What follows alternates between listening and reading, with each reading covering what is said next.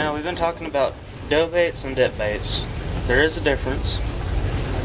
Dough baits have a little, generally more thicker consistency. It's a harder product. They're designed to be used like a dough, like cookie dough consistency almost. Versus a dip bait, which has a much runnier consistency. Something that you can dip on, it's going to dissolve away faster, but has generally pretty more pungent stink to it. This is a spring hook. These are more of a dough bait type hook. Now, to use one of these, it's very simple. Reach into your jar of dough bait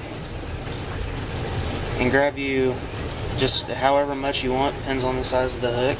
It's personal preference. Take the bait and you want to compress it around the hook and just basically make a ball. You got to remember that the spring is in there to help you hold that on there, so try to push it around the spring, get it around the barbs. The more area it touches, the stronger it's going to sit on the hook. You got to remember, as soon as it hits the water as well, it will dissolve. They're more of a bait that once you throw it out there, you don't want to disturb it very much. If you do, the bait tends to fall off the hook. It's best to just be using it in a lake or a pond, somewhere with low current, somewhere you can just let it set. This is I call it a pelletized dough bait. You can use it a couple different ways. You can use a circle hook, or perhaps even just a snelled bait holder hook, or any hook in that matter. Simply hook the hook through the pellet of bait, and really just once you get it hooked on where it'll hold, I wouldn't go any farther than that. For the mains, it'll crack and fall apart.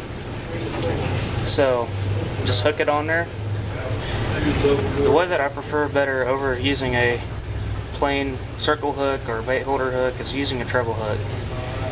Whenever I use a treble hook with this stuff, or the Wildcat Blood, I really would advise or suggest somebody to use a swivel, simply because whenever you put this on, gently push it down over the shank of the hook, or the center, until the eye comes out of the top of the pellet. After you get it through there, it's really easy to take this without having to retie anything. Clip your swivel into the eye of the hook, and that is not going to go anywhere very easily, but still, once it gets wet, it tends to fall apart if you recast it. Multiple different kinds of holding hooks and baits. We have docks, catfish worms. We also have team catfishes. Furry thing is what they call it. All these are designed to have a large amount of surface area to allow this stink bait to attach to.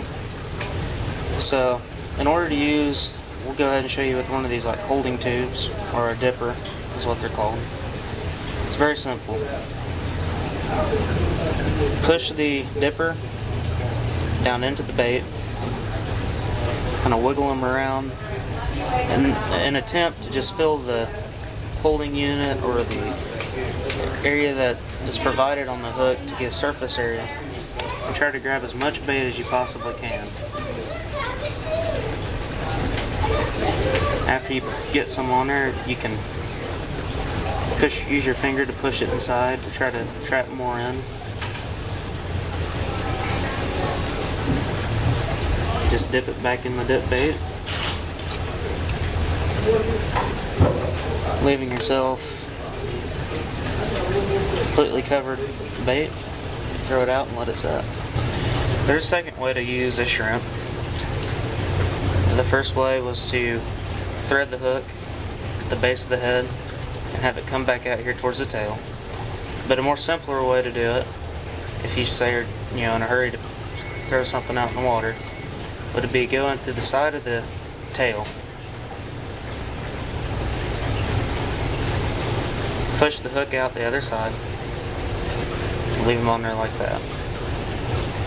Another, I guess, thing that would assist in using shrimp would be use a kind of a stink bait or a dough bait, like so. You'd take the shrimp and pretty much just kind of submerge them into the bait, take some of the bait, cover the shrimp with it. This is kind of a messy way of doing it, so this would be for someone that's a little more serious into fishing. Just coat them real good and